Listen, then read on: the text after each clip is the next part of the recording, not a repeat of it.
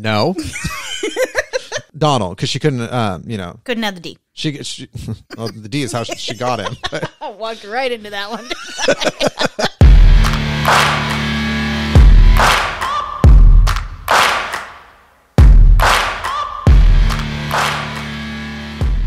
Hey guys, welcome to our podcast. This is our first episode, Cracking Spines. Tell all your friends, otherwise you guys are horrible people and we don't like you. I'm here with Candice because nobody else would do this with me, and I guess like she's last resort, so it's like whatever. But that's a nice way to say hostage. Well, what's the word? What is the name? Let's talk Shakespeare. Let's talk about that plagiarizer.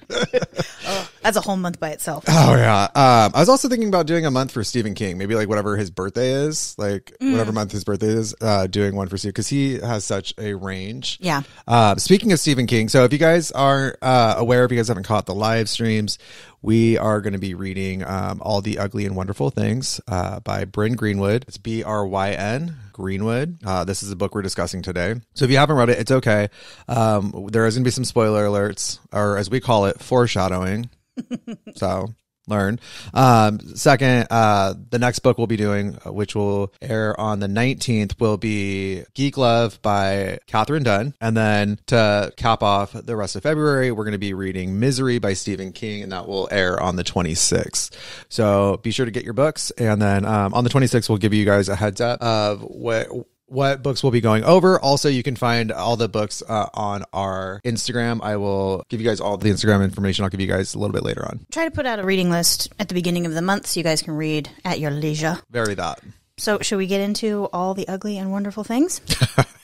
That's one way to put it. I mean, it's... Buckle up, I wouldn't everybody. say it's appropriately titled because I didn't see where the wonderful was. But did you catch the line where they actually say the title in the book? I did. I flagged it. This golden one right here is where they said it. Was it on 221? It was on close-ish. 298. Okay. Like I was in the right ballpark area. Mm-hmm. I'm like, usually, okay, if you guys can't see it now, and we will have video in the future, but right. And photos. But like we as lit majors tend to use these little stickum things. We can give you guys a little list of things that you can use. We'll put it up on the Instagram or the Twitter. Mm-hmm. So we like to flag a lot of different areas where we can talk about different symbols and themes and like story structure stuff in the book. And so her book is just full of them right now. Yeah. I was out this book though, when I read it, I was taking notes and I was in it for the first like couple chapters, and I was underlining things and dog-earing the pages. And then I realized quickly that I was remembering every single detail of this book as if I just watched a movie. So what I will give Bryn, the only credit I'm going to give Bryn right now is her ability to tell a story, because yes. I think the subject matter choice is questionable. She's a good writer. She's a great writer. Compelling story. It flies. For everybody who's listening who read the book, you probably had a similar experience that like you're drawn quick in and you read it. And I was talking to my husband about it. He was like, "You seem to love this book and hate this book. What is it? Is it a good book or a bad book?" And I'm like, "It's not that black and white. This is a push and pull for sure. This is a really great book to talk about because from like a story standpoint, like if you watch the movie, you'd be like, I'm probably not going to watch that movie a second time." Yeah, but she's a good writer. Like the movie Mother. I'd read another one of her books just because I'm like, well, I know I can read her shit. Like, yeah, like it's an easy read. Like I was flying through it, man. I was flying through the pages. Right. I think my favorite part in the notes that I've taken was where I'm like, of course his name is Bill. And of course he's a dick. And then later on, I'm like, oh, there's Bill, still a dick. Like every time he makes an appearance, he's just a fucking douchebag. Oh, for sure. But going back to what you were saying, I think we should have at some point for you guys, we'll have a secondary, but we'll also have an episode where maybe we dive into the different ways in which we read books, how we flag them, how we highlight them. And then for me, it's different. I mean, I'll probably do a different system for Geek Love. It just as you get into it, so we can talk about how we read. You would think with how organized we are with the books and thoughts and the textual evidence, you would think that our system is very organized. It's chaotic. Mm-hmm. It makes sense to us. Oh, for sure. But like, if I picked up her book and I'm like, "What the fuck is your system?" Like, well, and she picked up mine, she'd be like, "Do you have one?" And next week I'll bring in Geek Love and it'll look nothing like this. Yeah. So. I have actually not running out of tabs. I have torn a page like torn a little corner on the page so I could. I ran out of colors for this one. And again, you'll see the picture. Reference the Instagram photo as I'm saying this. But I got 6 colors in and I'm like, okay, well, I guess I'm going to need to find another way to flag this motif. Yeah, we're going to have neons, pastels, royals. So this motif will go at the top of the page. Oh, man. Okay, so figured we would start with yes. the beautiful description. You guys are going to get video of us. We'll probably post it up on the YouTube when the YouTube comes. As we figure out how to get all of this online, you guys are hearing it now, so it's there. If anything, we will make sure it's posted up on YouTube where you guys can listen to it. I'm trying to avoid any way that you guys have to pay to access it, because I feel like people should pay us for you to access it, because we'll exploit the corporations. We won't let them exploit us. Kidding, corporations. You didn't mean that, sponsors. Winks. Yeah, so you'll see how we go about picking these books. This month being February, we were like, oh, it's the month of love. It's also Black History Month, but for us to talk about these books the way we plan on talking about these books about Black authors during Black History Month would be extremely disrespectful to them. Like some people would probably get the roast and the jokes and all that, but others would be offended, and we just don't feel like appeasing one set of people from any community and offending the others. Like, it's not worth it to step on those toes. Not our place. Not our place. But what we do is, when we sat down for this month, we were talking about love stories. And we're not the type of people to do traditional love stories. Yeah, we don't. We immediately went, well, we can't do that. Yeah, we're like, well, single people are going to be annoyed. And then married people are going to be like, that's not how that happens. Bullshit. Yeah. Like, what? No, I think the fuck not. Let's not like go down that road. Yep. So from there, we were like, okay, well, let's think of something that's a little bit more like effed up, like spousal murder or something. Because that's more realistic. And we both were like Gone Girl. Immediately. We both bought the same book. And then so we started looking for books related to Gone Girl on Goodreads. And like she had this like website or something. And then we started reading out the descriptions and taking turns reading them to each other, looking for that response. And we knew what we were looking for in what we were reading, but also what the other person, how they were going to react. Like, I mean, I have notes on the process itself, and which may become a very loose way in which we do this podcast, because the reactionary nature of us is going to be very entertaining. And that's why we chose this book. Yeah, there's probably a list of like 6 different books here, and all the ugly and wonderful things got a heart and star next to it. And then Geek Love got 3 stars. So I think we even crossed one out when we found this. We're like, oh yeah, we got to start there. Oh yeah, we did cross one out. Which one did not make the cut? Oh, The Couple Next Door. Yeah. Like, that didn't make the cut. I mean, it seemed interesting, but it's not really like on brand. Yeah, you're about to find out why this one shot to number 1. All right. All the ugly and wonderful things. A beautiful and provocative love story between 2 unlikely people and the hard-won relationship that elevates them above the Midwestern meth lab backdrop of their lives. I mean, first of all, let's pause right there. Who wrote this description? And are they being investigated? Because that's... Continue. Okay. The meth lab backdrop. I mean, I was hooked. Right there. I was like, I can't get any more fucked up. My only problem with the meth lab, I'm going to say this now because I have to say it. Bryn missed a really good opportunity, right? She could have named the main character Crystal. She could have named her Methany. Methany. Because I'm telling you, a tweaker would do that. Oh, yeah. All right. As the daughter of a drug dealer, Wavy knows not to trust people, not even her own parents. It's safer to keep her mouth shut and stay out of sight. Struggling to raise her little brother, Donald, 8-year-old Wavy is the only responsible adult around.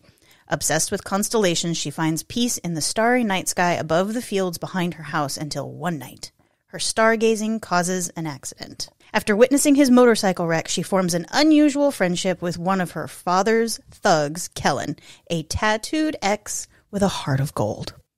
Okay. No.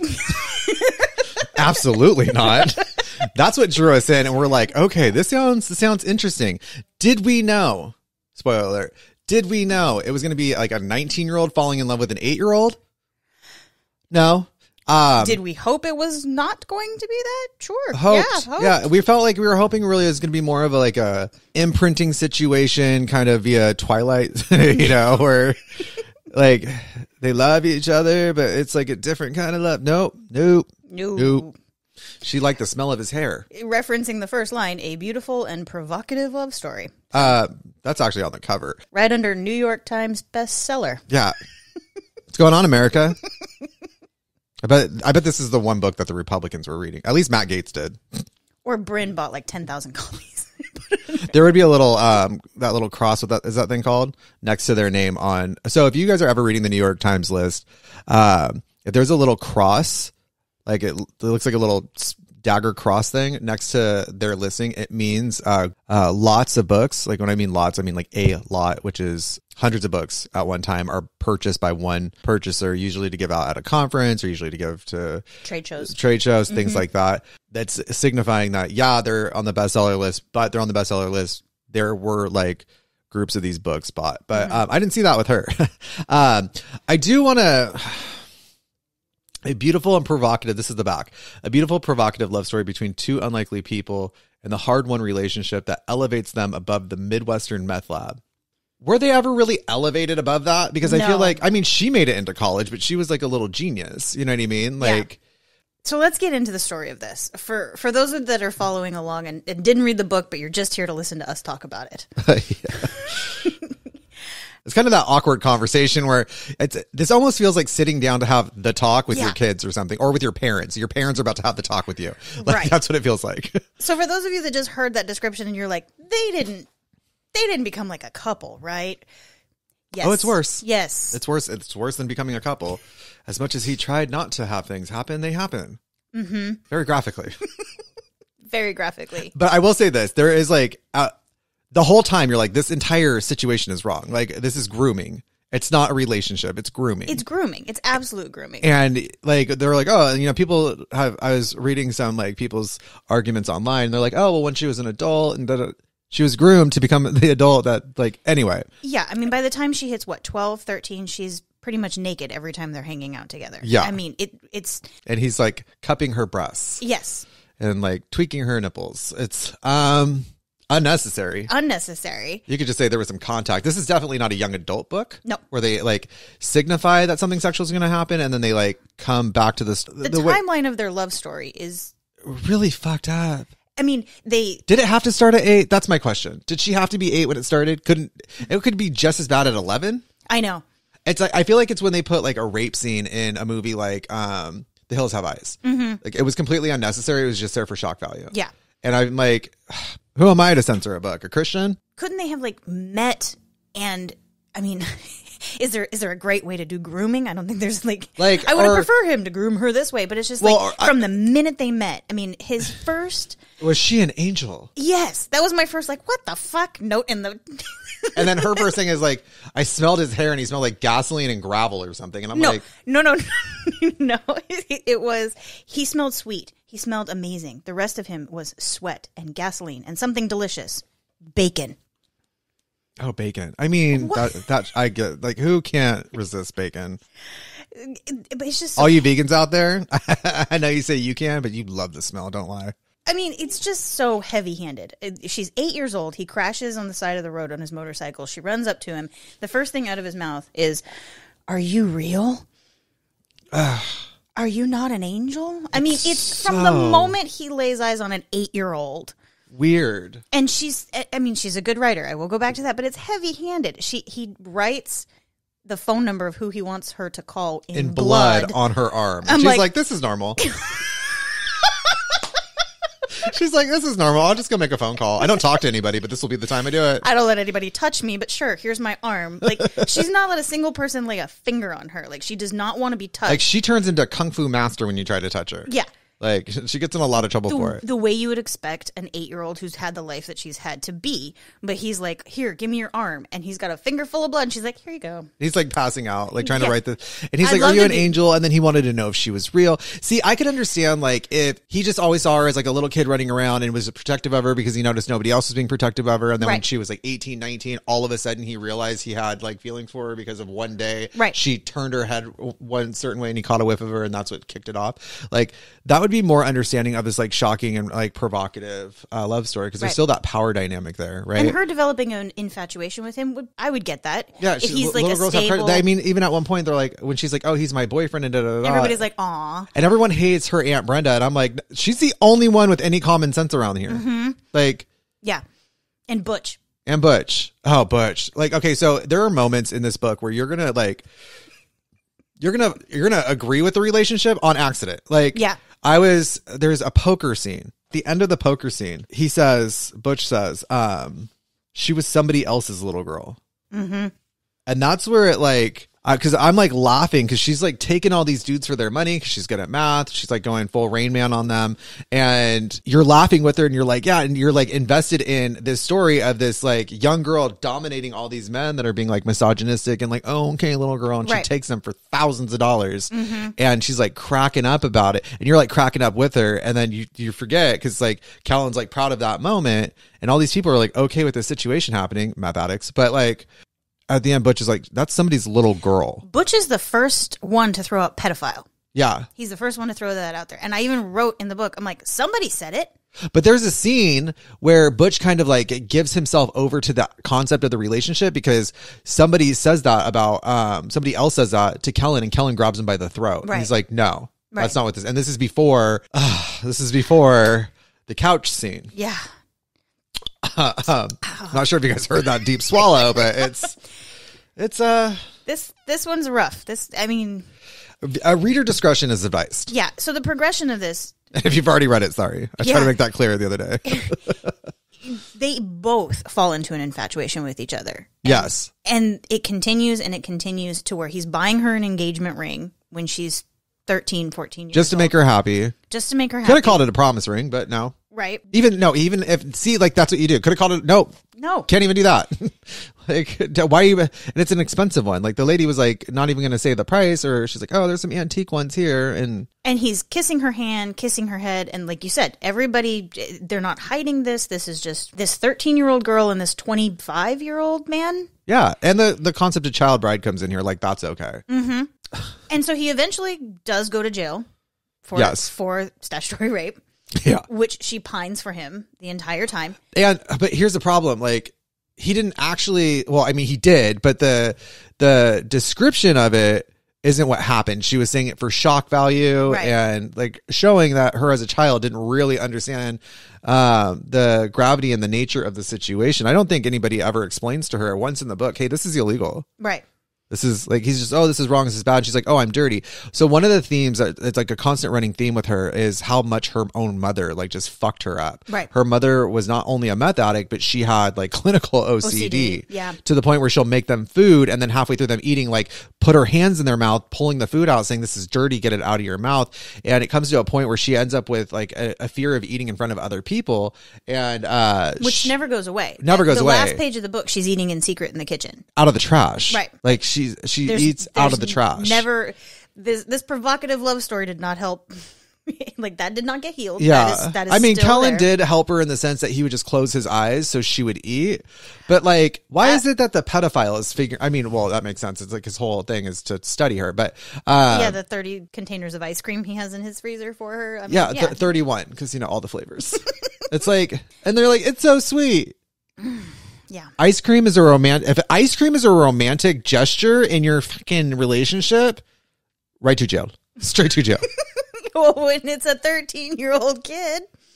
Oh my God. Her boobs barely have developed, you know? Like, okay. So she starts out 5 years old is the beginning of the book. 5 years old. I love the first page. I want to read you guys the first page. My mother always started this story by saying, this is her cousin telling this portion. Every chapter is labeled a different character in the book. Which I want to come back to, by the way. It's very Game of Thrones.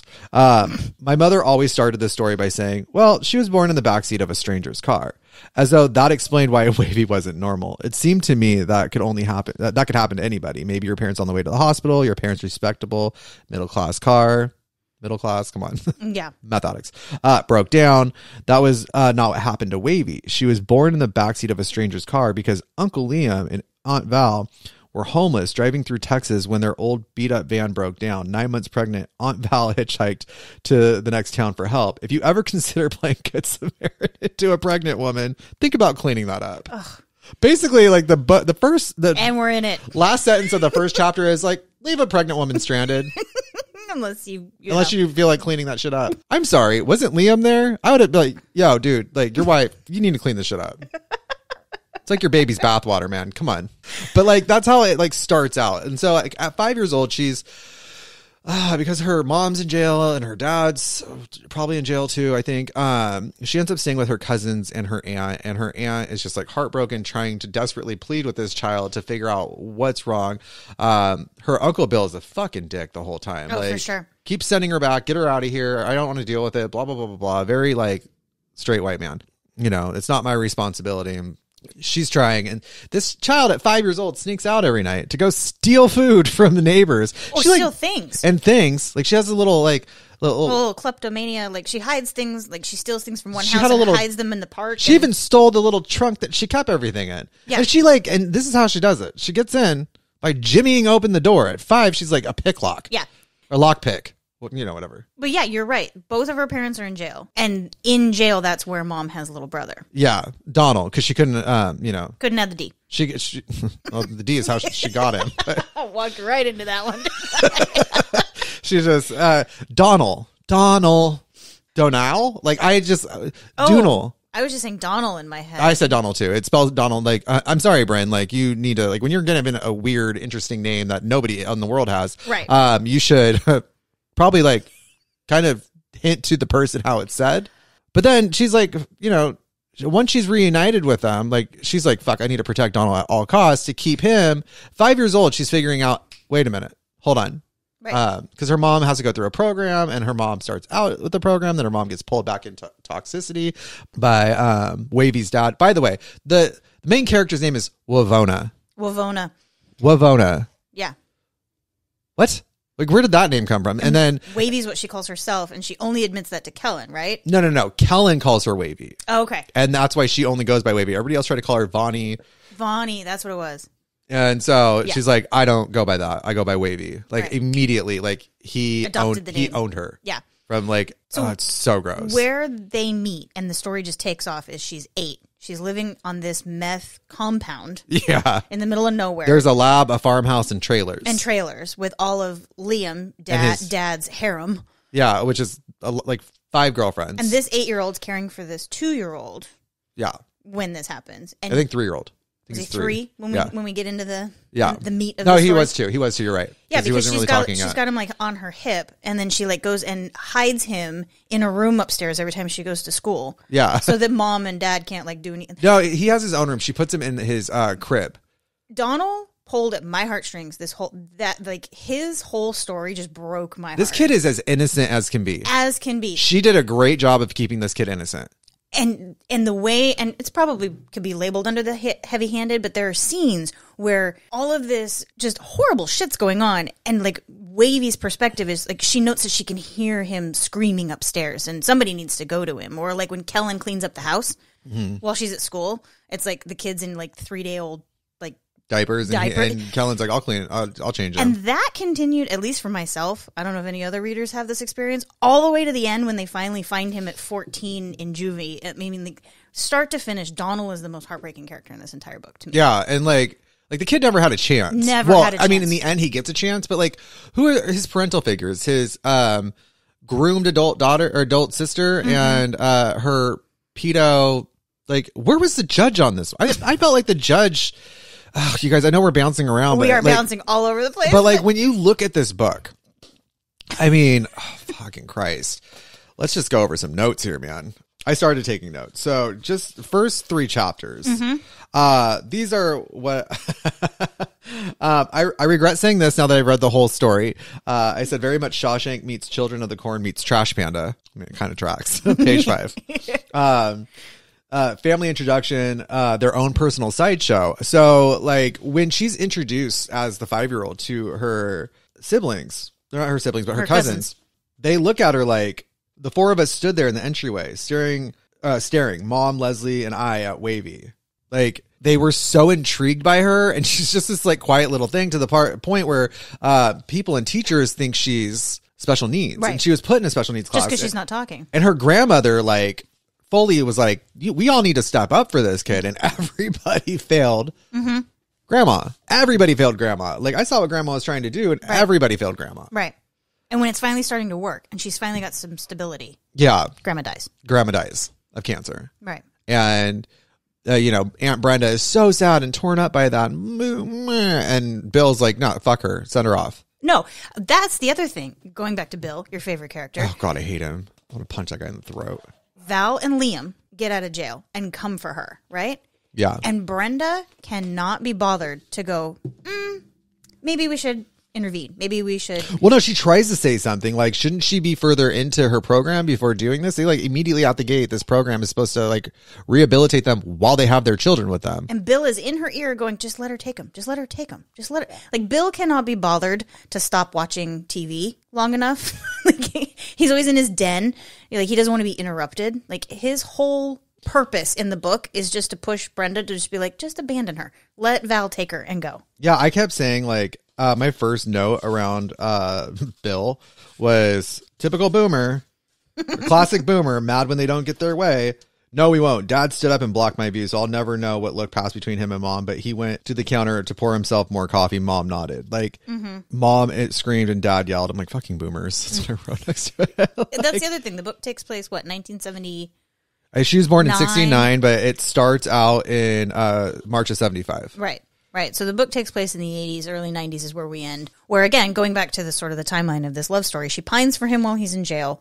When he's released, she's not allowed to see him. Thank God we have laws in place to where, like, no, it violates his parole if she goes to see him. She goes to the judge and pleads the case of please let us be together. After writing 3,000 kabillion letters, and then she goes to her college campus and, like, of course, Jimmy's opened a door and steals all the books that she's not supposed to take with her. She put them back, but like she was like mine. Right. So in the course of character development, we're right where we were in the beginning. She meets with the judge, and I mean, if you're holding the book in your hands, you've got 25 pages left, and the judge gives her that speech of like, no, I'm sorry, like you're not different than any other girl that comes in here wanting to see her abuser again. And I'm thinking, okay, like, maybe this female judge, which I liked that it was a female judge that was like, look. But I feel like using the female judge was a ploy to further justify this situation. That she gave in. Wavy doesn't even get home from the meeting before the judge has changed her mind, and it was like, you know what? Your love is real. Yeah. Be with him.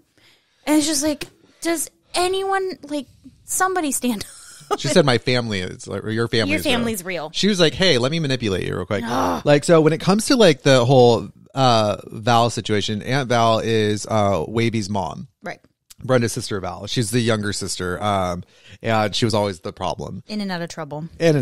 And here it says Valerie got paroled and I hired okay, so the second time was right before. Okay. She lived with me for almost 2 years, and in that same time she touched me twice on what would have been herbs and my 14th anniversary. I had a little wine and got maudlin. Wavona touched my hand, my wedding ring, to comfort me, I think. The second time was right before Valerie got paroled, and I hired a lawyer to help her get custody of Wavona and the babies she had while in prison. I underlined that. My first note was, how about she gets adjusted first? Right. Like, and then it's for women with children to help her get back on her feet so she can take care of Donald. You guys can't see that, but that's me rolling my eyes. And Wavona, I knew that would cause a ruckus, and it did. Oop. That's what I wrote. She said that. But like, Uncle Bill pretended to. Before Mama came, he said, let's get this over with and get her out of our lives. But then he hugged her and said, you look great, Val. You need to visit more often. Of course, his name is Bill, and he's still a dick. I actually have an entire motif of secrecy within this family. When it's their perspective, they're justifying that they kept a secret, but they're angry that somebody kept a secret. And they're justifying that they kept a secret. It's very much, though, angry that we don't talk about that in this family. Exactly, until it was, like, convenient. It's the issue ignored until they can benefit from it. Right. So when Aunt Brenda finds out from Amy and Leslie, her cousins, that Wavy's been having some sort of sexual First relation. of all, it was Leslie opening her mouth and like ratting her out, which, by the way, good job, Leslie. Like, good for you. Yeah. And when she's like sitting there telling everybody this, I'm like, he's getting rolled. Yeah. Like that was like the most joyous moment for me is when Wavy's sitting there telling all the girls and bragging about her relationship with him. I was like, homeboy is going to get rolled. Telling them about it in like graphic. I mean, she lied about the graphic detail, but like, it's because she's like found his like nudie magazines, which he was like, you shouldn't be looking at this. What are you doing? Like, so you had those moments with him where you're like, okay, like he's really concerned. This for him is like, why is this happening to me? Why do I feel this way? Because we can't control how we feel, but we can control what we do with those feelings. And I think that people also forget this. He's like 19 to 24 in the height of all this happening, which there's no justification there. His brain's not exactly fully developed, but he still knows right from wrong. You know what I mean? The frontal cortex isn't fully like there, but like he still knows right from wrong. And he's like arguing with himself and he's like pleading with himself at the same time, which is where I'm like, dude. Right. He's trying to justify to himself, but also at the same time, like have the strength to do the right thing. And he wants to pull himself out of the situation constantly, but he won't allow himself to pull himself out. Like he fights with himself. It's this really push pull with inside Kellen, which is his name, but well, his name is, what was it? Jesse Joe Kellen, right? Jesse Joe Barfoot.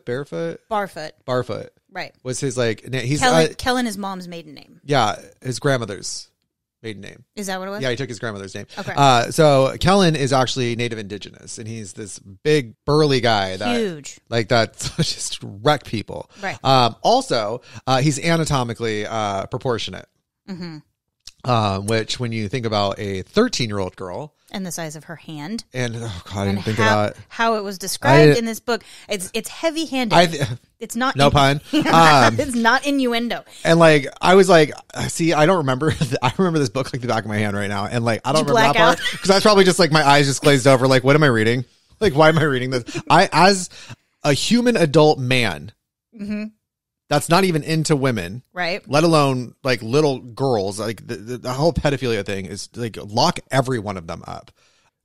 Like when I read this, I felt so uncomfortable. Like, what, dude? What are you doing? Yeah, I felt rage. Like the mama bear steam coming out of my ears for half of this book was just like, because that is a child and it is not written in innuendo. It is not written in like flowery language. Like it's written. You're there. You are there for that. It's borderline smut. And I say it's borderline because the whole book isn't like just smut. Like it's the whole book is like about more of the relationship, the push and pull, and how they like are drawn to each other, which gross. Right. Gross. Like, but there's a database of people who should not be allowed to buy this book. The one thing I do, there is a database, and he ends up on it at one point in it. That's how she finds him. But to your point, it's not smut, but it's also porn for the. Yeah, and so like one thing that I will say about this is that it does force you to never really judge Wavy for her feelings towards him. It allows you to understand her as the victim rather than to blame her as the victim. Now, I'm sure there are some Joe Rogan fans out there that would be like, well, or, you know, some libertarians that would argue in favor of this relationship because, you know, on brand. But you can't, I wasn't able to victim blame her. And yes, like I'm a little bit social activist, but still like, there was never an inclination for me to be like, what is she doing? Oh, because we met her at 5. Yeah.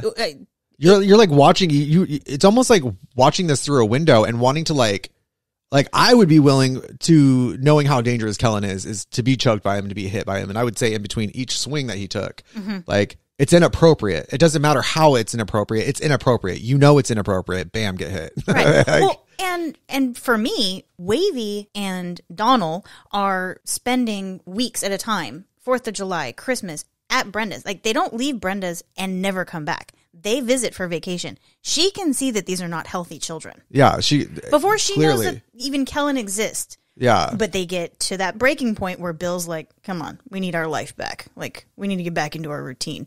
And they that is where I would just get enraged and be like, I don't care how much it disrupts your life. Yeah, you can tell those two children need some mama bear to be like, nope.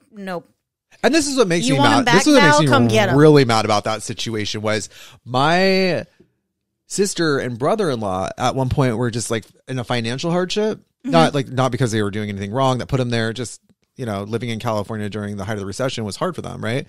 Or I would say more towards the beginning of the recession, 2005-ish.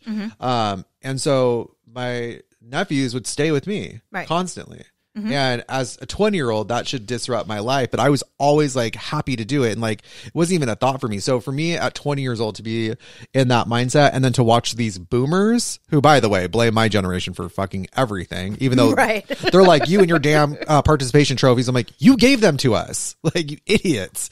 Like, but to see these this boomer character just be like, fuck that, get rid of this kid. And me at 20 being like, they need help. Let's help them. Right. Like, what's the alternative? Like, what adult sees a child losing their childhood and is like, you know what? Let it happen when you can fully step in and fix the problem. Right. Because if Brenda had said at any one of those visits, no, they're staying. You want them, Val? Come get them. We know Val enough. I'm going to say something cool. uncontroversial and not so brave. Brenda is the hero in the story, is the hero. Like, she was going to his parole hearings and lying, saying like Wavy was traumatized, didn't want anything to do with him, understood everything right from wrong. Like, she did everything in her power to keep the groomer away from Wavy. Right. Everything in her power. Right. But in the end, she folds. She does. And she's doing it because she's making up for, because she's doing that after Bill divorces her. Yeah. And I am fully convinced that she goes full send in the last half of the book because she's making up for what a pushover she was letting those kids go. Yeah. She's making up for lost time. But I love that she was like, yeah, bye to her husband. She's like, yeah, no, this could have been prevented by you not being such a dick. Seeing Val dead on the floor broke her. Like, suddenly Brenda became a different character in this book. Very that. Very, very much so. Okay. So there's some questions in the back of the book. Oh yeah. You promised you didn't read. I swear on all that is atheist because like I don't believe in stuff. I guess that's the best way to say it. I swear I didn't. And I even encouraged the readers. I encouraged you guys in my live to not read. If you did, it's fine. But like, I wanted to go into this raw dog. She wanted me to go into this raw dog. I use the term raw dog for everything now. So get used to that. Might be merch one day. Who knows? Reading books, raw dog, RBRD. All right. We'll table that one. Yeah, we'll get into that a little bit later. But yeah, I think that it might be fun for us doing this with future books of having the conversation as lit. I get to do Geek Love for you. Okay, for sure. But being able to circle back around, and I'd like you to hear how Bryn talks about the book. So the question was asked of Miss Greenwood. Your biography mentions that you're the daughter of a mostly reformed drug dealer yourself. How much of the story was inspired by your own childhood? I was thinking that the whole fucking time. I was like, who hurt you? Were you? Yeah, like the whole time I was like, who hurt you? Like, I mean, Bryn Greenwood, we are going to roast your shit. We love you as an author. Yes. Like, you're a great author. It was written really well. It was too well. Too well. All right. When I was a kid, my father was a meth dealer, and he lived on an armed compound in the country. As a result of his career choices, I too witnessed a lot of wild things and met some unusual people. The other part of my life that I drew on heavily was my habit of getting involved with much older men. Like Wavy, at the age of 13, I fell in love with and dated a man twice my age. To an outsider, that relationship probably looked inappropriate. It was certainly illegal. But I have fond memories of my time with him. We had a loving, consensual romance that nurtured me a lot more than any of my adult relationships ever have. Okay, so here's the thing. Let's unpack that. As a gay man, when you're younger, like, you don't really have a lot of options. You can't just like fall in love at school, not in the 90s at least. So you do seek out people where you can, and a lot of those times you will find someone that's 18, 19, 20, 21. And, you know, when you're 14, 15, 16, back in the 90s, we were a little bit more like, we had progress a little bit more into the understanding of the world around us. And so like, it wasn't unheard of to hear of two people dating that were like 4 years apart. Right. Back then, like a freshman dating a senior, that wasn't like looked down upon. But as we like have moved forward through life, we start to see like power dynamics and development dynamics and things like that. And you're like, no, that's wrong. Anytime like I had a crush on somebody that was over the age of 18 at a young age, like I was like, oh, I know what I'm doing. I thought I was an adult. I had graduated high school at 16. I was going to the bars when I was 16, like whatever, like totally fully like getting rid of my own childhood, which I do regret quite a bit. But like, I look back on that, not like, oh, I was adult enough to have those relationships. I look back on that and I'm like, those people are fucking gross. Right. I mean, like, I would go on dates. Nothing happened because I was a prude, but like my mom always told me, be the one no one's had, not the one everyone can get. Which, if you want to be the one everyone can get, I support you. But sexual freedom is also the concept of choosing not to do that. So I never went there with them, but the idea that they were in it for possibly that intention, no matter how nice or great they made me feel or how good of a person I thought they were, that's gross. It is. That's gross. And it goes beyond that, back to Wavy, who's in a messed up situation. Her consent, a methed up situation. A methy. So her consent, like her ability to consent, is even more compromised. Yeah. Well, I mean, she has zero ability to consent because she's a child. And now because of this, like, there's negative, like, it's like having a bank account and like your money in your bank account is like your ability to consent, right? She's like $20,000 negative. Right. She's coming at Kellen aggressively. She's like, should be an indication of like, she's basically like smack me in the face with it. Yeah. Which is an indication. Like, I'm talking about his penis, his baby arm of a penis. Baby arm holding a baby arm holding a baby arm. And that should be a red flag. She's not only 13, but she's coming. So maybe that is an indication that she's in the negative. So, Bryn, we're not judging you. If you hear this, Bryn, we're not judging you. We're judging the man. Like, and maybe you should reevaluate it. Girl, we can talk. All right, similar experiences. So I'm going to ask you this question. Okay. What do you hope readers will take away from this story? And then I'll read you what Bryn wants readers to take away from this story. How to properly pronounce R's. Riedels. I hope people take away from this, like, no matter how much a situation is painted, clearly, I hate to say it, Bryn, but clearly by a victim in a similar situation, you cannot justify the actions based on intention. Intention doesn't always matter. Sometimes wrong is wrong.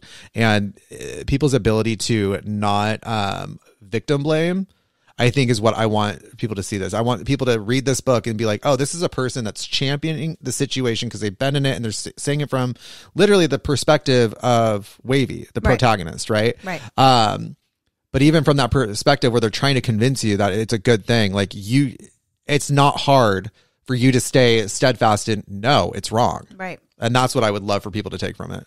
Okay. So Bryn says, above all, I hope my book makes people think seriously about the nature of consent and a child's right to body sovereignty. So often when we think about sex and we talk about consent, we're just talking about sex alone, but it's not only that. In grappling with the issue of underage sex, people often overlook the fact that everyone was trying to get Wavy to do things. Liam forcing her to eat. Brenda forcing her to stay home, restraining her ability to wander. Raising a child. Kellen is the only one who regularly seeks her explicit permission for any kind of physical contact. The question of what rights a child has is incredibly complicated, and there's no easy answers. I hope my readers will think about that. Did you forget about Granny? Granny was the one that paid attention and started counting the food in the house to see, like, okay, well, how she's not eating. Oh, she is eating. She's not eating when I see. So she would count out crackers to know what she ate. And carefully the amount of soup she poured into a bowl. Like, and she was the one that went to the teacher and said, no, don't touch her and get her out of this class. Yeah. She's not special needs. She knows. She was the one that figured out that she could write, that she knew her alphabet, that she knew math. Like, she was the one that figured that out. Granny got down. At one point, like, although Granny's language around that special needs class is... She drops the R slur, and I was like, damn, Granny, chill. People drop it about Kellen, too, so... Yeah, and... Beware, reader. And this is a message to Bryn. Bryn, the drunken Indian motif, not necessary. Nope. Not necessary. You literally played into the hand. This we do... This I do have a problem with, is you play this drunken Indian motif, like his mom died of it, didn't want to be that, like his dad was it, so he went to his grandmother's and he would drink, but he wouldn't drink too much because he didn't want to be a drunken Indian. Like, all the girls talking about how he had the look of someone whose mom drank when they were pregnant. Yeah, like with him. Trying to call him alcohol, fetal alcohol. It's heavy-handed the way they like it's. Maybe that's something, and I understand like the mentality behind the people in that kind of a community, because I hate to say it, I've put my foot in that pond a few times. I wouldn't say dip my toes. I fell right the fuck in, but I got out. Like, it just took a while to get all the moss off me, but I got out. But I remember those people, like, and I understand like that's how those people talk. But then you take the straight-laced ones and you make them similar to those that are just bad individuals because of their life choices and some mental health issues that surround substance abuse.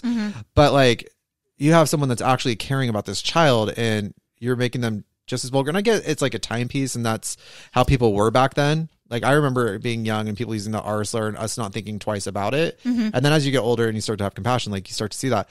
But like, there was literally no point to Drunken Indian being any part of the story. Nope. Other than like maybe once to highlight the racism of the people that he was around, how they didn't respect him fully because made him an outsider. Yeah, they're like, oh, we can call him dumb, we can call him stupid. He's just here for the muscle, blah blah blah, this and that. He was kind of nonchalant about killing people. He was very nonchalant. That tells. I think that was a great indicator of his like ethical compass, his moral compass. Yeah. But like at the end of the day, like maybe I don't like Bryn. I don't like Bryn for other things that are outside of the relationship. I think you said it perfectly when I was listing off all the things that she was like, everybody's making Wavy do things. Raising a child. Kellen was a little bit more receptive, but did he share that information with people that were forcing her to do things? Because the adult thing to do would be like, hey, I've noticed, like, watch this. Hey, Wavy, come here real quick. And she runs right up to him. I just paid attention to what she was doing. Right. Yeah. Like, this little girl lives in a life where you don't own anything. You can abandon everything at once because she's been pulled out of her home. Nothing belongs to you. Nothing belongs to you. She says it over and over. Even a blanket that she cherished that was from her grandmother, she gave it up without blinking. Nothing belongs to you. This is a child that's in pain. The conversation around consent should not be whether or not we need to rethink children's ability to consent, but people's ability to recognize, whoa, trauma, negative, like you said, negative balance. Yeah. It's ridiculous. I have a niece that's 8. I have a nephew that's 8. Yeah, I have a niece that's 5. I have a niece that's 8, and I have a niece that's 13. Yeah. So all the stages of Wavy in this book, and I have another one that's in her like 20s now with it. Anyway, like, he has such a hold on her. Like, there was never penetration from his genitals to hers. I feel even uncomfortable talking about the situation. He did use fingers, but he thought he had broke her hymen when that happened. She wasn't even 14 yet because of the time of day she was born, but it was her birthday and she was 14, and child bride, which is very prominent in red states, not just red states, but it's mostly prominent there. We need to talk about that one day. Try not to keep this political, but. Oh yeah, he got Dad's permission that day. Yep. Liam, who was like, yeah, where do I sign? Yeah, Liam's like, I don't fucking care. I hate that kid. Take her. Like, she's a problem. She freaks me out. She weirds me out. Normally, I'd have to pay you to take her. You're just taking her willingly. I'm like, yeah, it's like Dad was ready to throw her away. Uncle was. All the men in her life would throw her away, and then here comes, except for one, the guy that taught her all the constellations and stuff to help find her way home. She could always find her way as long as she knew the constellations. But like, this little girl was very select on who she would let into her life, and the only like women she ever let into her life was Amy, her grandma, and her college roommate, who she didn't really let into her life, but she was more like, she allowed herself into her roommate's life. Right. And that's the thing about cautiously Wavy, is like, she either will let you in her life, she's reluctant to be in your life, or she will allow herself to be present in your life. When we talk about like consent in this book and like how Greenwood is trying to like compare it falsely, it's a false equivalence to try to compare it to like forcing your child to eat, which you shouldn't force your kid to eat, but you should try to figure out what's going on. The reason why your kid won't eat, because refusal to eat by children is usually psychological. Start there, work your way out. Yep. You know, keeping her in the home. Yeah. That's protecting her and keeping her safe because she's 5. She's 5 and she's sneaking out in the middle of the night. I think we are within our rights. Any Kellen could come along and snatch her up. And then where'd on she his go? Motorcycle, which is practically a whole other character in this book, the way she writes about it. Like he even gets his motorcycle painted to make her happy. He won't allow people to ride on his motorcycle that's a woman because she doesn't want that to happen. She's already like possessive of him. That conversation's totally normal. Where the girl said, the lady at the party is like, "Will you give me a ride on your bike?" He's like, "Sorry, nobody can ride on her. No ladies but Wavy can ride on the bike." And everybody's like, "Oh, bummer." It's like, she's 13. Yeah. Not a single person in this room just went, "Excuse me?" Like, what What? Oh, I mean, they were all snorting meth. True. Substance abuse is a fucking disease. But like in moments of being high, I've sat there and been like, this isn't right. I have to remove myself from this situation. And that was as a teenager. Right. You have fully grown adults here that are just like, whatever. Her teacher at one point. Yeah. Her teacher was there. Her like fourth grade teacher, some shit like that. Yeah. First grade, I think. I don't know. But like was there and she was going to do a line of coke. She's like, whatever, let's just do it. Because she was sad that John Lennon had been shot. Yeah. Girl, get us together. Speaking of the teacher, did you notice that for the chapters, for those of you that haven't read the book, every chapter is a different character narrating. So we get the perspective of protagonist, antagonist alike. But some of them are in first person narrative and some of them are in third person. Yeah. And I wrote them down, and I cannot make heads or tails as to why Bryn chose the small group to be third person narrative to save my life. So The which group? So all the chapters that are written from I went, okay, so first person. That's the repetitive characters. Those are all the I language comes from like the repetitive. The court reporter, the judge. Spoke from I? The court reporter who her one chapter serves to basically give us like a impartial. Which you would think the court reporter is I would speak from a third person point of view. So the third person is her teacher. That was a one-off for the most part. D you see quite a bit though. Mm-hmm. The two nurses that take care of Val when she gets hurt, the day nurse and the night nurse. Which I want to talk about that scene in a minute. And Mrs. Humphreys. Those 5 are the only ones. Court reporter, Renee the roommate, Butch, Kellen, Wavy, Grandma. There's even a chapter, Cutchian, is that how you pronounce it? Cutchian.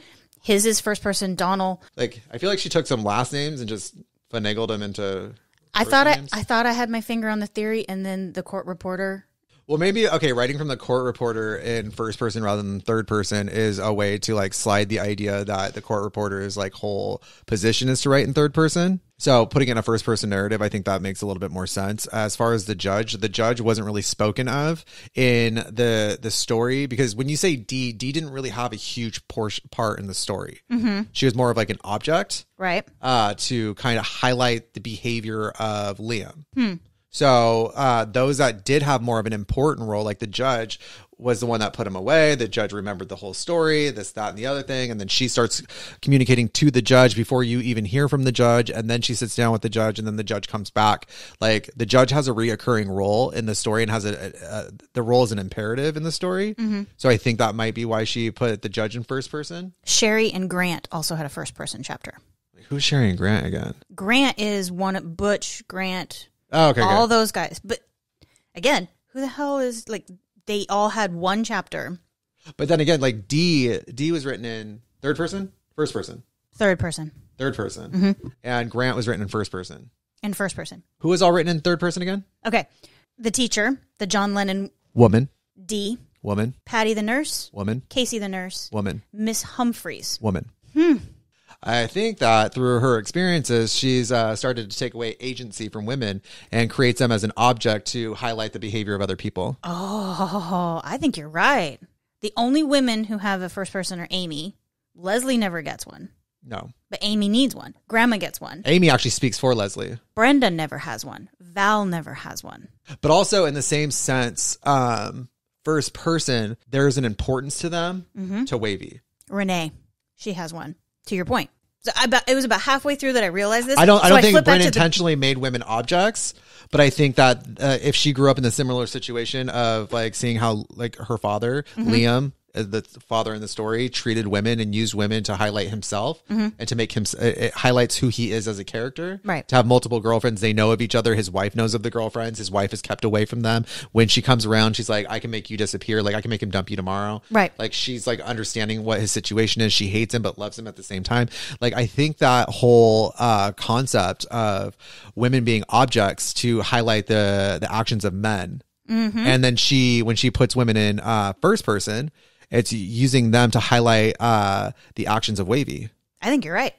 But what made me think of it was the John Lennon chapter where we're reading it from the teacher perspective. We're about halfway through it, and I'm like, why is this in third person? So I flipped back to the beginning, and I made a note of like third.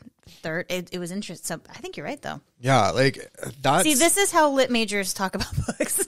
We're Did you notice this? We're getting in the nitty gritty. Yeah. It's gonna take me a minute to like swing back into fucking label. You should see the Book Thief. Like, you think you got a lot of tabs there? Like, this thing is mangled. Yeah. Like, I'm mangled. It's got tabs. It's annotated. It's underlined, Highlighted. dog-eared, torn. Like, it is mangled. Oh, that's weird. You're wearing like Mother of Dragons today. I am. It's got all my kids' names on it too. I wanted to ask, where was your head at the car accident? Kellen tripping over Donald's body.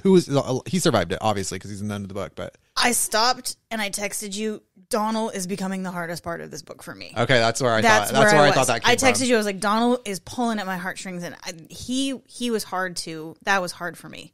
Let me put some of this book into perspective for you guys. I would text her. She's like, okay, fine. So, like, I'm hoping this doesn't happen. And I'm like, wait till you hit 221 stretch. That was the couch. Yeah. Well, that was what we were dreading happening the entire like read up to that point. Yeah. And then it happened, and she's like, "Oh, I'm just like you have this back and forth, like, oh, he's like really fighting with this, like he's struggling." It gives you an idea of like, oh, he can't really help this, but he is helping it, and you need to be able to like, you can't help how you feel, but you can control how you act on those feelings. And you see this like struggle with him, and you're like, okay, well, like he's also had a fucked up life too, so maybe his moral compass is off. Well, it's clear his moral compass is off, but still, like there are certain lines that you don't cross, and like even in prison when they find out that you are in there for this situation. Like, they come after you. But going back to your question about Donald. Yeah. And that's when I texted you. I'm like, this is getting really hard. But Butch's chapter, and probably why I like Butch so much, is because he talks about how he's the first person to use the word pedophile. Yep. He's also the one that gives us a lot of backstory into her life. Do you remember this? He's talking about when Val was on the playground with Wavy and grabbed her and shook her. Donald? No, Wavy. Oh, no, Donald is talking about this? Yeah, Butch is talking about this. Oh, Butch. Liam and I go way back, and I owed him for keeping my name. And he's like, hey, how about just don't shake her? Yeah, but watching Val rattle that little kid's brain around was a line in the sand for me. Yeah. So, like, I mean, there are a lot of those little moments, and I was like, oh, I don't know if I can finish this. But a lot of these characters, too, like, it also speaks to the danger that Liam was. Mm-hmm. Because, like, Kellen could probably easily smash Liam in half. Like, and he would take a punch. He knew that he was going to get hit by Liam, and he would take the punch. Yeah. Like, are you done? Okay, now let's move on. Like, so I understand other people, like, being afraid of Liam. But, like, I'm sorry, was it just me? Or, like, I kept picturing, like, a drugged out, like, cracked out Iggy Pop. Yeah. What I was thinking of when they described Liam. Yeah. There's a scene in here with Wavy, and this is like where you're seeing the relationship like start to turn. This is about 20 pages exactly before the sex scene. Okay. Right. It's when Jimmy Didier asks her to the dance, and he wrote her a letter. Dear Wavy, I like you a lot. Will you go to the 8th grade dance with me? She's 8th grade. Right. You don't have, which is 13, 14 years old. Mm-hmm. It was right before her birthday. You don't have to talk to me if you don't want to. Do you even like me a little, Jimmy Didier? She answered him on his own note with her fancy handwriting. Jimmy, not even a little. She's like, absolutely the fuck not. And I think my fiance would be very angry to find out you're writing me notes like this. Please don't do it again. Miss Wavona Quinn. Right. And then on the next page, this is Kellen. Because Kellen's like, oh, like it was sad but funny. Sad that the boy got his heart broken, wadded up the note and threw it back at her. Funny how Wavy answered him. Funnier how she showed it to me. Not bragging but embarrassed. I broke the rule. The rule of not telling people about their situation, right? Like he was waiting to end up in jail. Yeah. And then he goes, I liked seeing the ring on Wavy's finger. It gave me an excuse to kiss her hand, and when I did, she always smiled. That's what I was doing while we watched TV, kissing her hand and petting her hair the way she liked. When I heard footsteps creeping up on the stairs, my first thought was to get off the bed and quick before the nurse got to the top of the stairs, except I wasn't doing nothing wrong. First of all, that's a double negative. That means you were. That was a Freudian slip and a half. Anyway, we were just watching TV. If Patty wanted to spy on us, that's what she'd see. And I underlined that whole section, and right next to it says, like, full on grooming. Mm-hmm. That's full on grooming. And to her, she's having this intimate moment. And And then he starts bargaining with himself 2 pages later. She grinned, and before she sank back under the water, I saw something I wish I hadn't. With her undershirt plastered to her, this is where he like is really noticing swimming. Her body as naked. With her undershirt plastered to her, there was no way to avoid knowing that she had tits now. I felt like an idiot for being shocked because she was growing up and not just taller. And I wrote next to it, he's bargaining with himself. Mm-hmm. It's fucking weird. And then like poor Donald is in this and he's like, get in, we're butt naked. Like, why not? Because Wavy's not my sister, I said. Well, she doesn't care. I was like, I don't. Like he's like, I do. Like, so you see him like, he knows what this is wrong. Like through it, like they're like, I don't know if Bryn meant this, but like, or maybe like she meant it as in like, oh, they're overcoming the social boundaries that that are put in place to protect children. Mm-hmm. And he's like, he's calling himself out. He knows it's wrong. Right. But what gets me is when the sheriff is like, it's important to like tell me, did you penetrate her or not? Because if you didn't, and it seems like she was kind of willing, everybody. Like this language around she wanted it. It's because she was taught to want it. Right. She was infatuated from him from the moment they met. And at no point, like you said this earlier, nobody was like, by the way, this is illegal. These laws are in place so that when a child like Wavy encounters somebody like him who cannot stop himself, that's why the law exists. Had like they've been separated from like the moment, like instead of him coming back to try to see if she was real. Right. Like had they been separated from that moment, years later, she would have been like, that would have been a whisper of a memory in her brain. Yep. She would have moved on quick. She has other things to worry about with how much she had to worry about, like how much she had to fear. Like he appeared to her as like the one good thing. Mm-hmm. And it was still bad. It was unhealthy at best. But compared to everything else that was going on around her, she's like, well, this is normalcy. Right. I mean, follow that train of thought. If he hadn't come back after the accident to see if she was real. Fucking weirdo. She would have powered through, kept on doing the best she could with Donald until Liam and Val inevitably met that fate, and they would have gone to Brenda's. What would her life have been if this guy, to your point, could have just... He can admit to himself that it's wrong, but not enough to not do anything. What was his name? Sean coming along and be like, oh, Donald's my kid. Yeah. Once again, Brenda being like, well, I guess we have to let him go. Do you? I feel like any judge would be like, Brenda, Sean, let me hear your case. Like, stand up and fight. It blows my mind. I rage read pages. By the way, guys, like through a lot of this book, Donald and Wavy are like kind of not age difference, but like they both take on ages that Candice has kids for. Yep. Like Candice has kids that are like a daughter that's older than the little brother. Like I can't imagine how this is reading for you. Like I can't, like there were so many times in the book that I was like, oh fuck, I hope Candice is okay reading this. I have a 3-year-old little boy. This was hard. Yeah. There were parts that, and I have a daughter, and I don't care what age your daughter is. I mean, I would think that if any dude like Callan hit on her, she'd pull a switchblade out of somewhere and just shank the shit out. I call her Shawshank for a reason. If ever I wanted to teach her that shit, I definitely do now. Yeah. I got a switchblade she can have. It's illegal, but I mean, I don't see her really caring about that. No. She's like, watch how I can throw it. She's going to add it to her collection. I'm sure. I'm sure she has sharp objects hidden somewhere. Like I know not to cross her. Good. And I'm from Long Beach. Like, I'm not afraid of anybody. This one makes me a little nervous. I feel like she's got some fire starter tendencies. Like Drew Barrymore, full rager. Like, you're like, I'm not afraid of her. I'm just aware. Like, I don't trust her with scissors, an attitude, and my hair. Like, I will be aware of where she's at all times when she's upset with me. Yeah, but you love her just enough that I don't want you to babysit because I'm afraid of what the two of you would do if you became a team. Yeah. I give her a look and she's like, I'm on it. Like, on what? I'm like, don't worry. Just watch. Just look.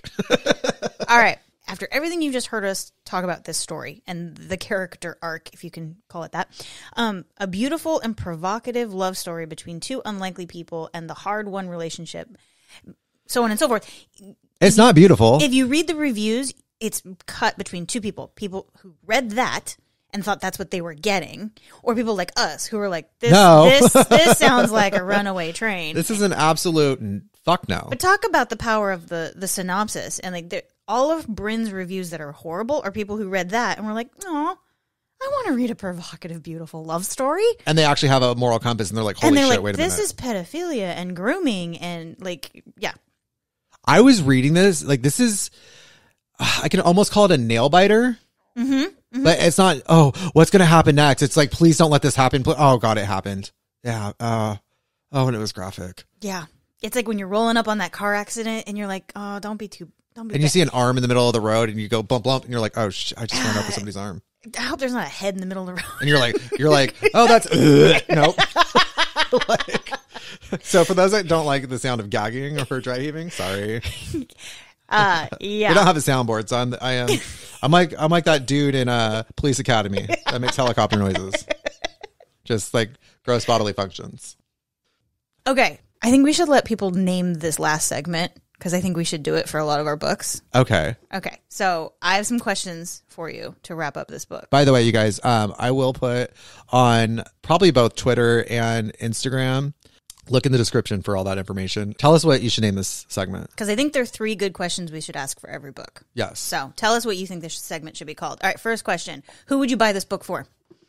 If all of our readers are at Barnes & Noble and they see this on the shelf, who is this a gift for? Oh, God. An enemy? Like a frenemy.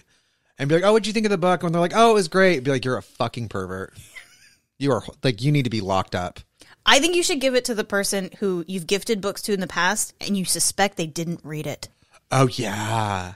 Because they're going to read... They're going to read the synopsis. Beautiful, provocative love story. And they're like, it was a great love story. You're going to be like, I caught you. Caught. Segment question number 2. Okay. What are your questions for the book club that meets to talk about this?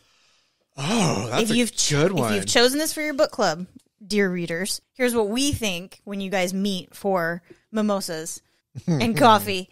This is our list of questions.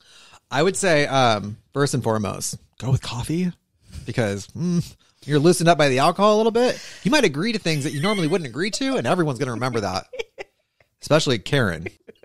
And she's going to put it on her Facebook group, and everyone's going to know. Yeah. And then your stylist is going to find out, and they're like, I won't tell a soul. And then they tell everybody. I'm not one of those stylists. Wink. Anyway. Okay. So what questions would I want you guys to look at? I want you guys to explore the ideas of symbolism. We didn't really get into symbolism. Swimming was a big deal. Yeah. Swimming was a big deal. Anytime there's like water involved with like the protagonist going into the water and coming out, like it represents a form of rebirth. So it's like a shift in their personality. Usually like when she goes in the water with her brother, now he notices she has breasts. Mm-hmm. Like it's another development of her life. So we didn't really go over too much when it comes to symbolism because I mean, no offense to Bryn, but there wasn't a lot of symbolism here. It was like straight to the point. Right. Constellation. I think constellations that's were another one. For her to find her way home, and no matter how much she knew how to do that, she was always lost. She stayed lost. Right. She was lost through the entire thing. So I think exploring symbolisms and for those symbolisms, it's not an embolism. Anyway, for the symbolism of it, like the symbology. Now it's a podcast. Yeah. Get the Herder, Herder dictionary of symbols. I had one on deck just in my house. Candice had one on deck in her house. It's like a go-to book for every lit major. Like you're not going to find everything that you think is a symbol. You're not going to find in there. Remember Ionic or phallic symbols or anything that are pole-like.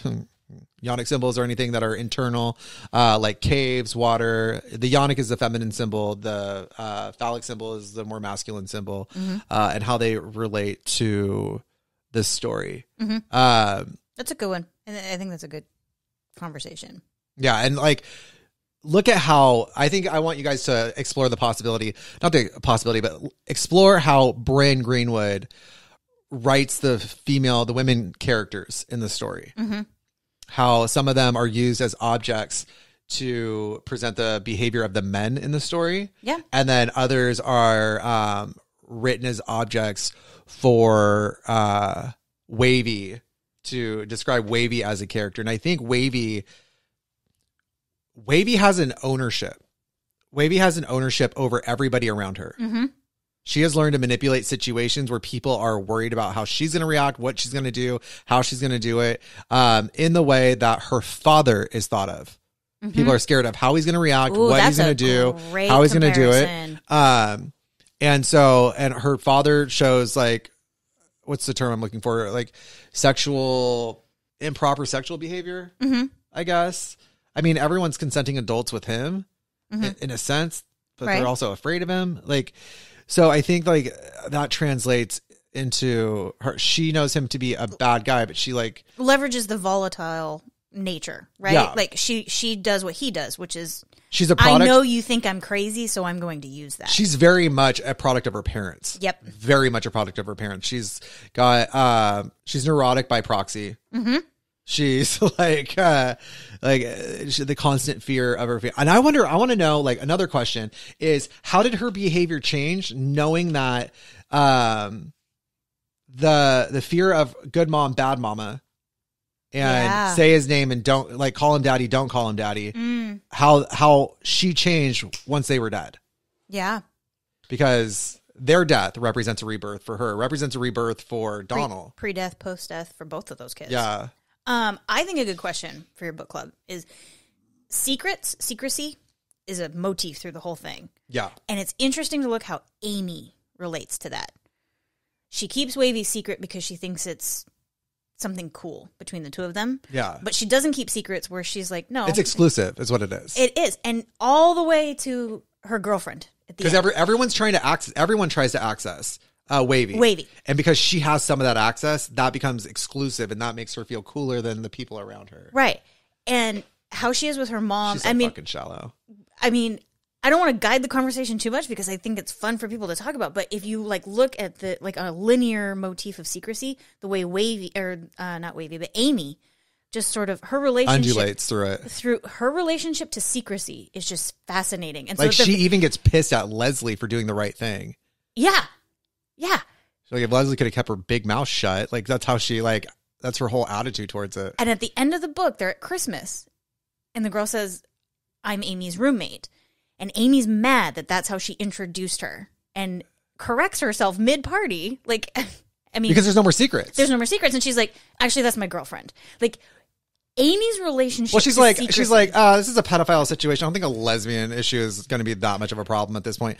But like, everybody's consistent in Brenda is like on the north side and then shifts and then she's on the south side. But like people relate to the motif of secrecy very like predictably, except for Amy. Okay, I feel like you know the little symbol for shuffle on like music, like the arrow has the arrows that like X each other. I feel like everybody starts off on one line of that symbol, and they both like you shift south or you shift north on like where you sit, where the character sits on the topic.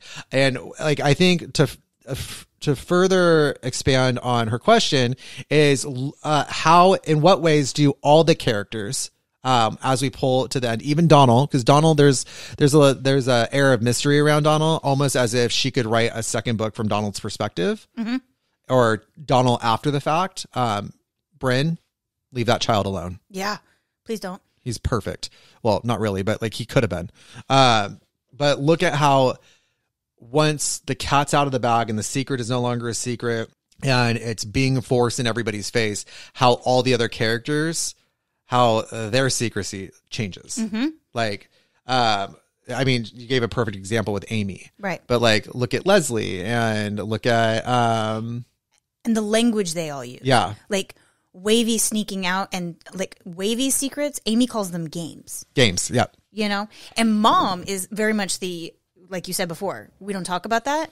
When she pulls over the car, she turns around and she's like, how can you guys keep this a secret? Like, yeah. She like, whoa, there's a hot button word, Mom. Like, I mean, if Amy even sort of they're lucky they didn't get backhanded for keeping that secret. Amy even reacts of like reading between the lines. Amy's like, I thought that's how we be. Like, yeah.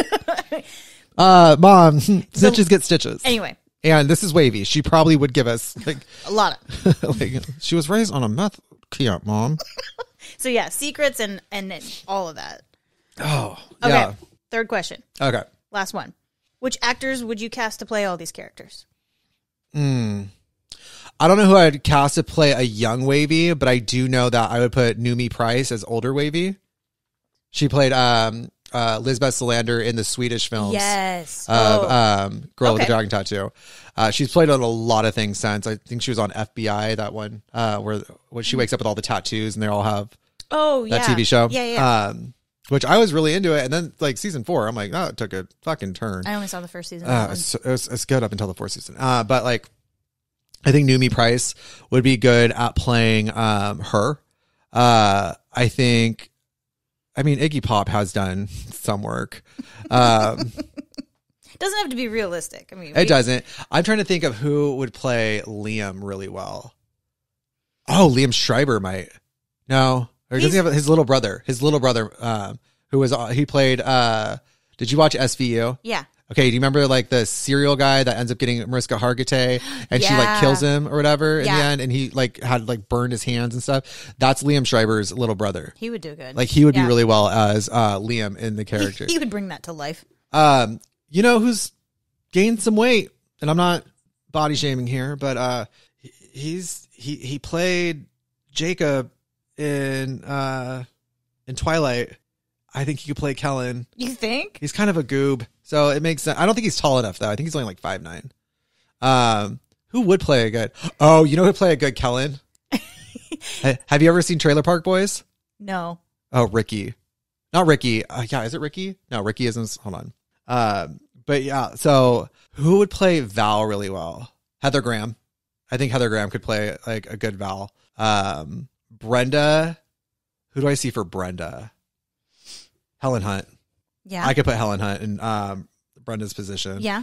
Because Brenda's one where you have to be somebody who can pull off the likable and the unlikable. Or, you know, Connie, what's her name? She was in American Horror Story. She was Connie Britton. Yeah. She would play a good Brenda. She would be a good Brenda. She'd be a really good Brenda. Yeah, so I was going to look up the character. He's the one that always has a cocktail in his hand in Trailer Park Boys. Well, Kellen's a hard one to cast because it's like who could pull off not just the look, but that like...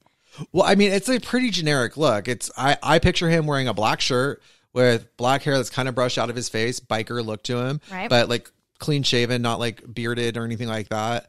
Dark eyes, kind of. I feel like he would have a barbed wire tattoo somewhere. Yeah, but he has to be able to play it to where like that everything that we've talked about, where it's like just a hair in the wrong direction and it's too predatory. Like, I'm sorry, but like whoever plays Kellen, if they pull it off, that's going to get an Academy Award. Yeah. I don't think there's any for plans. all the wrong reasons, but it's going to get the Academy Award. Just rest assured, everybody, I don't think there's any plans for this to be. It better not be. I mean, I don't want anybody to stay. I'm just going to be like, I'll probably actually watch it. I just want to make sure the scenes aren't the scenes. Like young adult novel, that bitch, like where you whisper the idea of it. Cause someone is going to have to play a 13-year-old that's 18 in but even then that's an 18-year-old fresh. Right. Playing a 13, like don't worry, anybody. I don't think from what I've read, I don't think you have to worry about this one coming. Who's going to green light that project? Exactly. This book was a fucking ride, dude. Like the whole time, like literally, it took everything for me and Candice not to talk about it all. Not to talk about it. We would just every now and then she would get a voice memo from me going, "Oh God." I think I sent you probably. And I'm like, what page are you on? She told me, I'm like, I sent you buckle in. The same text at least half a dozen times. What the fuck is this book? Yeah. Like I was hoping to go into this just to be fucking roasting the shit out of Candice. And I'm like, Mama Bear's heartstrings are being tugged on. I mean, I was shocked to find out there was a heart with strings to tug, but like, fair. I'll take that. Shit. But we came out the gate with this first book. I mean, we did not start easy. Like, yeah, we went from zero. Oh, and by the way, guys, the books are kind of ordered in from least to most shocking for the month, and like this is not the worst of them all.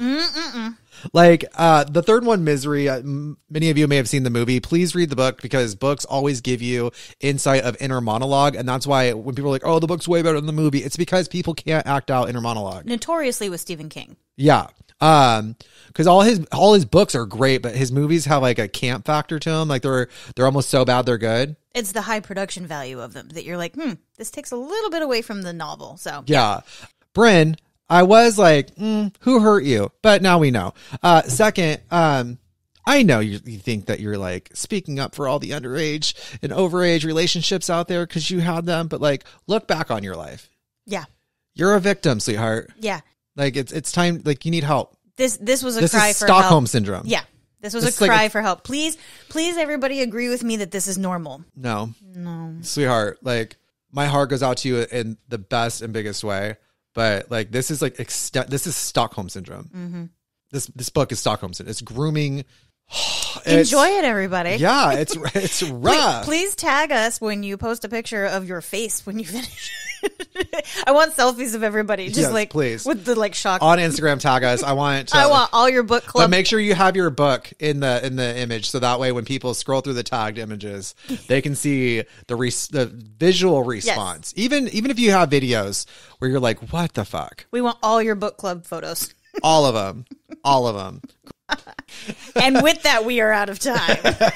Hope you guys enjoyed it. Next week on the 19th, we will be discussing Geek Love by Catherine Dunn. I want to make it very clear to people because I know a lot of people don't like to read or they have an inability to read, like to sit still for that long. They don't have the attention span or dyslexia. Listening to Audible is definitely reading. And if anybody like tries to sit there and argue with you otherwise, you heard the same story the way they fucking read it. Yep. You can discuss it the same way anybody who read it in word paperback, for word. hardback, e-reader, it does not matter. If you've consumed the material, you've read the book, in my opinion. Yes. And even in book clubs, if a book club says, no, you can't listen to the book, they're arguing over the charcuterie board. Mm-hmm. And like, trust me, the quiet one does the best one. She's just not going to show everybody because she's sick and tired of the arguments. If you're in a book club that says that, I encourage you to let us be your book club. Do the audiobook for 3 or 4 meetings and hold your own just to prove the fucking point. Yeah, don't even tell them. Don't tell them. Just be like, and just show how. And when they're like, "Oh my god, you're so invested," you're gonna be like, "Yeah, because I listened to the book, you dicks." Yeah, can't even listen to each other, assholes. Like, just call them every name in the book. But yeah, guys, thank you for joining in with us. So today is the 12th. We're discussing All the Ugly and Wonderful Things by Bryn Greenwood. Next week on the 19th, we are going to be reading Geek Love by Catherine Dunn. And then on the 26th, we will be listening to discussing Misery by Stephen King. Look at me talking about how I remember things. Yeah. TBD on March's reading list. We'll try to get those out as soon as possible so everybody has a chance to get the book. We will discuss the March reading list on the 26th. We will be posting it on Instagram. We'll post it on Twitter. Look in the description of this to see what the handles are. They should be pretty uniform and pretty good about making sure that happens. Just like February, we'll give you all 3 at once. Yes. Anyways, guys, tune in with us next week to talk about carnies biting off the heads of chicken and experimenting with drugs to have deformed babies. I can't wait for that one. That's what you're in for. Yeah. So tune in next week for carnies and meth. All right. See you then. Radioisotopes. Have a good one, guys. We're out.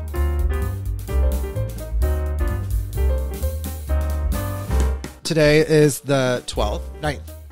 12th? What is it? 9th. It's the 9th today, I think, right? 12th. 9th is Wednesday. Okay, yeah, the 12th. So I know how to read a calendar. I just didn't look at it. And I felt like it was gaslighting me anyway. It's like, you're turning 37. I'm like, I don't appreciate that. The 9th is when I'm getting my hair done. Oh, yeah. I'm dreading that day. Yep, you're stuck with me a second time this week. And I have another mutual sister coming in halfway through it, but I'll make it work. If your hair falls out, you wanted a pixie anyway. Or I'll convince you, at least. This was the plan the whole time. Chemical cuts are the new haircuts. I take it back. For 9 months, I've been telling you can't pull off the mohawk, but today, I feel like we can do it. I usually joke when I tell people purple mohawk, but we're halfway there. So let's just fucking burn it off. Full send.